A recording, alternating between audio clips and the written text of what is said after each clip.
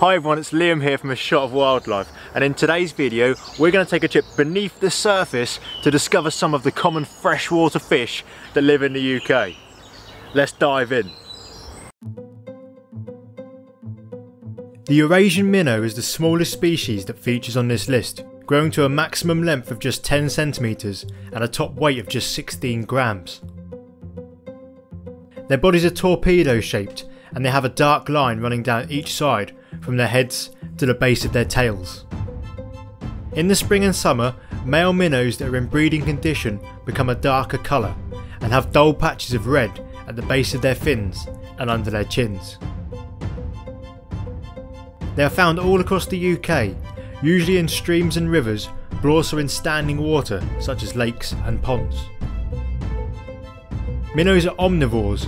With their forward-facing mouths they take food from the surface, from the sediment and from in the water column. This food includes insects, crustaceans, plant matter and both their own and the eggs of other fish.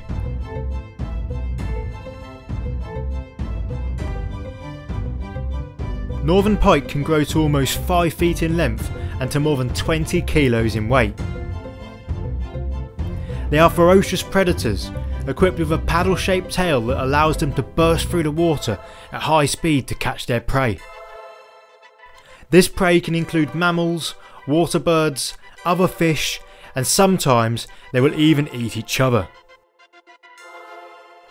They are well camouflaged and lurk amongst aquatic vegetation, using their large eyes to spot unsuspecting prey before snatching it in their mouths full of razor-sharp teeth.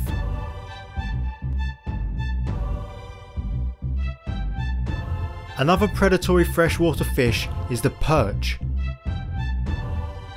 These are much smaller than pike, growing to around 30 centimetres and weighing up to 3 kilos.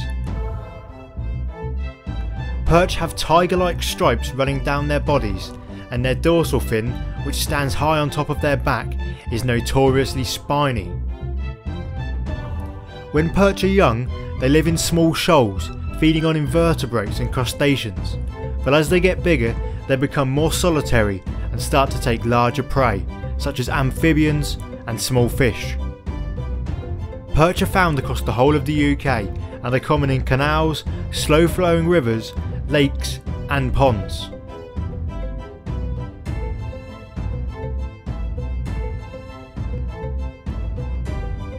Gudgeon are a familiar species to many anglers, as they are the first fish that most people catch when they start out. Gudgeon only grow to around 15 centimetres and to less than 90 grams. They have downturned mouths and spend most of their time searching the sediment for food. Gudgeon are very common across England, but only sparsely recorded in Scotland and Wales, and there have only been a handful of confirmed records in Northern Ireland.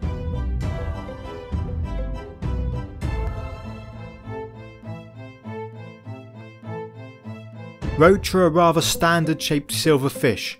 They have orange eyes and fins and are common in lakes, ponds, ditches and slow flowing rivers. They can grow to a length of around 35 centimetres and the largest ever recorded in the UK weighed just over 2 kilos. Roach sometimes form massive shoals of similarly sized fish, especially in winter.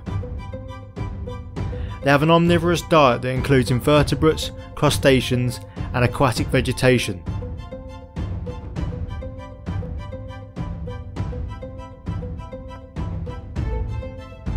Chub are found in flowing waters across all of mainland Britain, but are absent from Northern Ireland.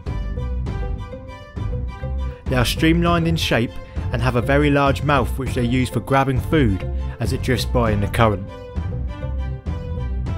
Small chub eat mainly invertebrates and vegetation, but they can get to more than 40 centimetres in length, and the larger fish often become more predatory, eating crayfish, amphibians and other small fish.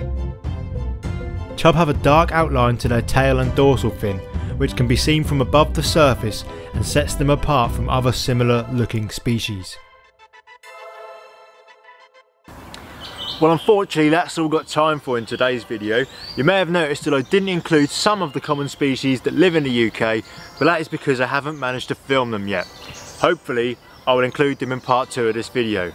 Now if you did enjoy this video, you might also like this one here, where I take an underwater look at some of the amphibians of the UK, or this video here, where I discover some of the birds that live along our waterways. Thanks for watching, and I'll see you next time.